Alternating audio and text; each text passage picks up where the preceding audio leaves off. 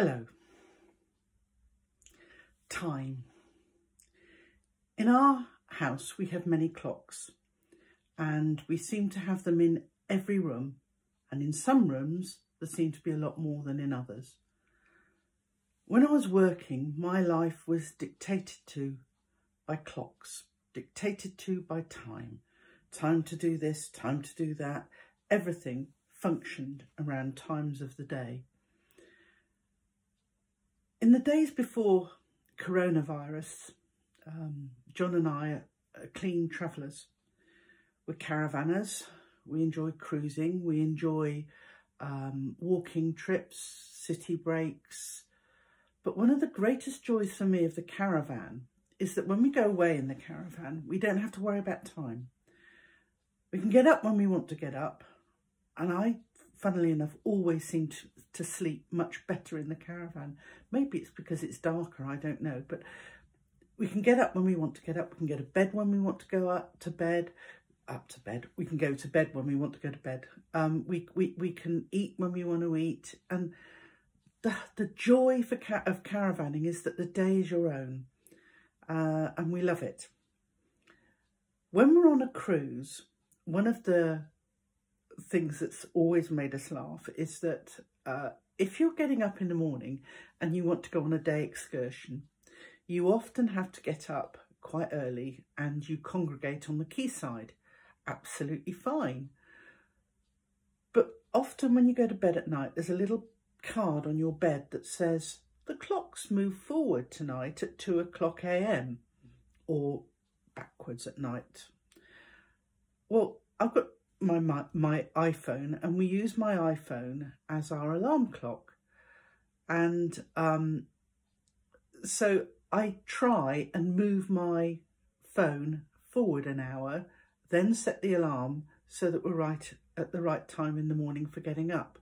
But what I have only just really learnt is that even when we're at sea, and I still don't know how it does it, my phone has the ability to move itself forward an hour automatically at 2:00 when they do it.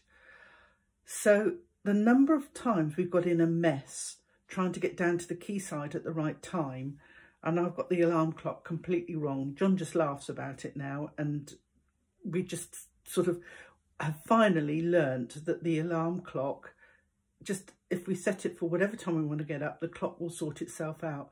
But I tell you, we've had some pretty close shaves, and believe you me, going out for a day and John not having his breakfast is not a good combination. So time just seems to rush by us, doesn't it? Time means different things to different people. It conjures up different feelings and different images.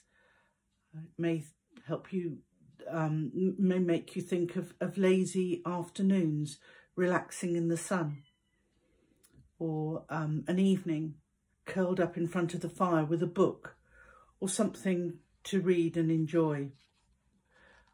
Or it may remind you of those good old days when we used to have friends around for meals and we used to sit and just enjoy one another's company and chat and talk. I'm sure those evenings will return one day.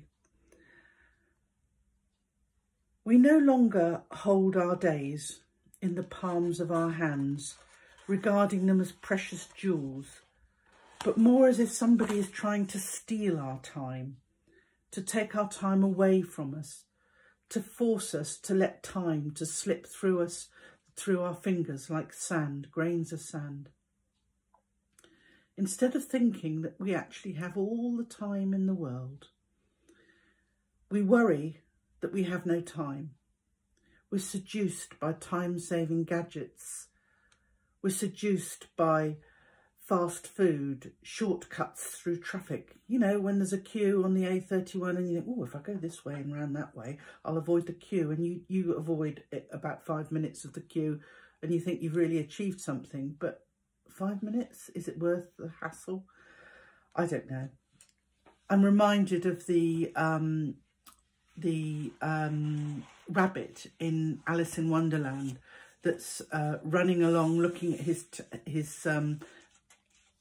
his watch saying, I'm late, I'm late, I'm late. It's only when we are at rock bottom overwhelmed by our busyness and exhausted by continual activity, weighed down by the massive tasks to fulfill in our lives, that we actually take stock and run away and metaphorically hide in a cave, just like Elijah in the Bible, just like Ruth in coronavirus. The lockdown has caused many people to just stop and pause and reflect. When we allow ourselves that space and that time to be still and listen, then perhaps we too can hear the still small voice of calm. But we have to remember that that voice is there at all times. It's not just when we want it, it's always there. We can lay down our burdens and rest in the assurance that God, the God of the sunrise and the sunset, the God of day and night, the God of the seasons, he's also our creator, the creator of time. He holds us in his hands, and sometimes we just need to stop. We need to pause, to admit that we are human. And it's only then, when we allow God to be God, that we reach a balance in our lives and we fill our time wisely and well.